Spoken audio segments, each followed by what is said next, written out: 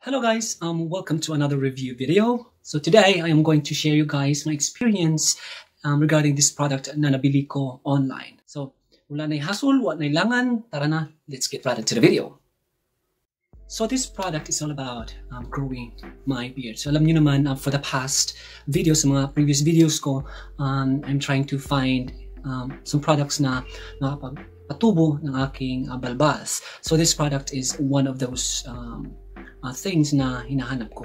But we will see if this product is really worth buying or worth trying out. So this product is Gents label. GL yung GL yung nakatatang GL Gents label. Keep it handsome. Wow. Keep it handsome. Beard oil, thicken and perk your beard with a bottle of boldness. Taray. So I have used this product for more than a month. And I use this every night and day, so like twice a day. But I usually don't use it pag umaalis ako sa bahay kasi masyado siyang like oil. But what I really like at this product is parang nagsismooth yung hawakan yung balbas ko, and it doesn't have any weird smell. Just unlike sa minoxidil, kasi parang sa minoxidil kasi medyo matapang yung scent niya. But with this product, hindi matapang yung amoy at saka smooth or saka malambot yung balbas ko. Meron kasi itong nakalagay dito yung ingredients niya kasi nakalagay is I don't know how to pronounce this. Carris oil, essential oils including sandalwood.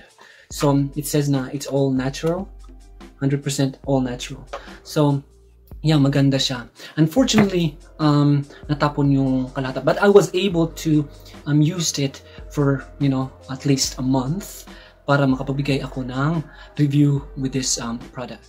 So in terms of effectiveness, I didn't see much difference sa beard ko when I was using this product. But the good thing is, pag ginagamit ko ito, hindi nang babakbak yung parang nagfi-flex kasi yung face ko pag nung gumagamit ako ng minoxidil. But with this one, hindi siya nang babawak. And actually, pag sinasabayan ko ng minoxidil, kasi that time, meron pang minoxidil kasi natira. So, habang ginagamitan ko ng minoxidil, ginagamitan ko rin nito. So, pag ginagamitan ko nito, sinasabayan ko, hindi siya nagle-lessen yung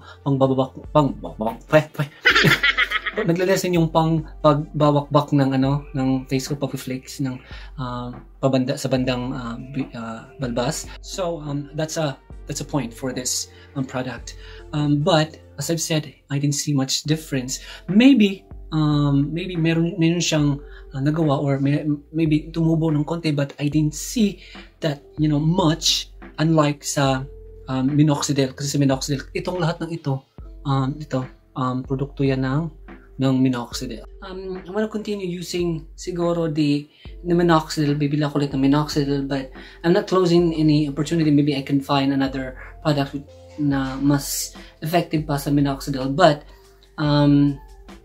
sa mga produktong na nagamit ko for my beard, I think minoxidil is one of those products na I can really tell you na it's really effective. But the problem with the minoxidil is talagang para sa akin na yung experience ko from using minoxidil, babakbak talaga yung ko dito, flex yung face ko. But I think it's bearable naman kasi hindi man siya masyadong halata. Though parang kung sa Bisaya pa, akong balbasi kaspa. Ay nako. So my final thoughts regarding this product is I really liked it, but as I've said, hindi siya effective as minoxidil. But may mga product kasi na effective sa akin, hindi effective sa iyo, effective sa iyo, at hindi effective sa akin. But if you want to try this, try it and see for yourself. Kasi sa akin, maganda naman siya. Smooth naman at saka malambot yung beard ko. So probably I'm going to use this again pag makapal na talaga yung balbas ko and I need to maintain it. Probably I'm gonna use this para lang to maintain it, para malambot siya. So okay, I think that's all for this video, and if you guys have anything